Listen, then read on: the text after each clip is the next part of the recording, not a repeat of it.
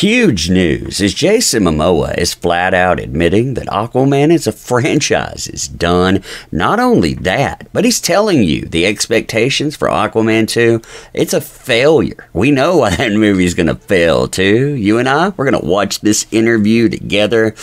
Oh man, this is crazy times too. This is crazy times indeed. So hey there, by the way, let's get started.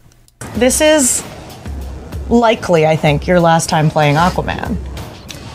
You know, I don't necessarily want it to be the end. Right. Yeah. Now, with interviews, you've noticed this again and again. You have Jason Momoa telling you, yeah, I don't really want this to be the end, but, check this out. Yes, I don't think it's really like it was a choice. I think obviously the whole, you know, James and Peter and DC wanting to start the new thing up. So I don't know if it will be, because the truth of it is, I mean, I guess if the audience loves it, then, you know, there's a possibility. Right now, I'm like, it's not looking too good. Now that is very telling for a couple of reasons. First and foremost, you're being told, yes, there is an expectation of failure. Warner Brothers, all the people attached to this, they know that Aquaman 2, it's going to fail. They're not going to be able to bring another movie back. And the way that they're trying to defend against this, they're trying to say, well, we already planned to flip that page. I mean, you ever heard people say that about, say, a Superman or say a Batman or really any other franchise that is made of over $1 billion? Absolutely not. Why would you want to flip the page with this? Because the name recognition is no longer about Aquaman, Jason Momoa, Warner Brothers, or anyone else. No, it's about Amber Heard. They need to expunge this in order to be able to move on. Like, well, because you have a story by credit in this. Yeah. Which is awesome. Yeah. And I think sometimes superhero movies kind of fall into this, like, you're setting up the next thing. When you're going into this one, was that something you were thinking about? Yeah, but I think I had all intention just because I love this character and I've been playing it for a long time, but that, I kind of see where I would want it to go, and even in the next 10 years. So, like, there's a lot of cool things it can do.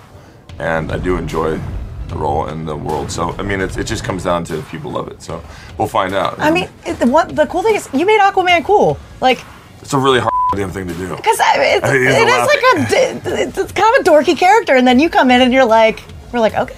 Now, Jason Momoa's face throughout all of this really tells you all you need to know. I mean, you can see the disappointment. You can see really anger sometimes, it feels like. I mean, I feel bad for him through this because the interviewer was right. He made this character cool. He made over $1 billion with a franchise that nobody thought could actually be successful. And not only that, he had this expectation 10 to 15 years in the future, you'd be able to continue to play this character. And the reason that you can't is because Warner Brothers made a decision with a certain actress who became bigger than the movie. They don't want to say this stuff there, but you know why the movie fails. It's because millions of people spoke up. I think Jason Momoa himself, he understands this too. That's why he ended up unfollowing Heard, and that's why she ended up going after him. She ended up going after James Wan because she knew that she would help tank this movie as well. Yeah, but it's also fun just being the reluctant king and then, you know, getting past all of his ego and realizing what he's meant to do. And then obviously now being married and having a kid, being the king. There's a lot of fun and a lot of stuff to explore still. So I don't know. It really just comes up down to the fans, which I think is really cool. If the fans love it, then so be it. How is Arthur the hubby? How is he as a hubby? Yeah. He's amazing. He's amazing. He's a good hubby. Yes, he's a great hubby. He's a fun dad. Right there, you can tell that Amber Heard is on a press blackout. Why? Because they talk about Aquaman being great hubby material. I mean, he's asked straight up, are you great hubby material? Oh, yeah, I am. How can you tell that? Well, we're going to show these pictures here. They're going to show a kid We're going to talk about being a father, not talk about being a husband. Now with that, that's not just a conscious choice from Jason Momoa. That is Warner Brothers telling people right there, you're not going to talk about her anymore. We're not going to bring her up. We're going to drop this movie out there and we're going to hope for the best. I mean, they all know that she sabotaged efforts, that she damaged this franchise going forward. This shows you, again, Blackout, and it also shows you Blacklisting too, if you need any further proof. The DCEU is effectively ending. What conversations there's rumors, there's things going around. Have you and James had the discussion about what happens, you being a part of the DC universe again in the future? I know James Gunn is definitely a fan. Peter Safran's obviously I'm very close to. If there's a place in their world for me, I would love to be a part of it. Having said that, you know, I've liked this character been for 12 years, so it really comes down to, I think they're really amazing men, and if there's something that the fans love, I'm sure they would honor that. But I definitely think this is my home.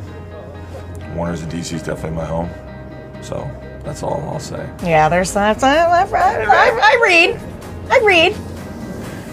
and I saw that Lobo cover, and I was like, well. Look at the guy. Look at the guy. I was a big Lobo fan growing up, so I've had every comic, so that would be really cool. That would be cool. Would it be weird if you played a different character and then somebody else comes in as Aquaman? Well, I have different ideas about what the next Aquaman, if they did do that. I think there's a lot of cool ideas that they can run with. Like what? Well, I'm going to go ahead and tell them first. Then you're second in line. Then you come right to me. Now, the discussions about Jason Momoa and Lobo, and he would make a great Lobo, by the way. I mean, he has the look down, he has the attitude. This would be the perfect casting choice, but it tells you all you need to know about the franchise failure and blame association, because Warner Brothers, they're definitely not blaming Jason Momoa, and they shouldn't, by the way. I mean, the failure of this franchise is not his fault. They're also not blaming James Wan. They're not blaming higher-ups. They're not blaming 99% of the cast either.